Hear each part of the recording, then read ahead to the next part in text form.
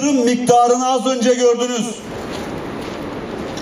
2019'a kadar sağlıkta, eğitimde, ulaştırmada bizim Kahramanmaraş'a yapmayı planladığımız yatırım miktarı ne kadar biliyor musunuz? 23 milyar. 2002 öncesi devletin bütçesi ne kadardı biliyor musunuz? Yatırım bütçesi ne kadardı?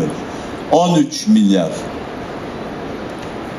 2002 öncesi devletin yatırım bütçesinin 2 katını biz şimdi sadece Maraş'a yatırım olarak ayırıyoruz. Şimdi anlıyor musunuz kardeşlerim bizimle niye mücadele ediyorlar? Niye oy verin gitsin bunlar diyorlar? Niye her ne pahasına olursa olsun bunlardan kurtulmalıyız diyorlar?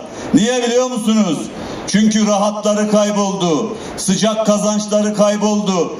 Risk almadan, yatırım yapmadan iş yapmalar imkanları kalmadı. Ben burada siyaset yapmıyorum.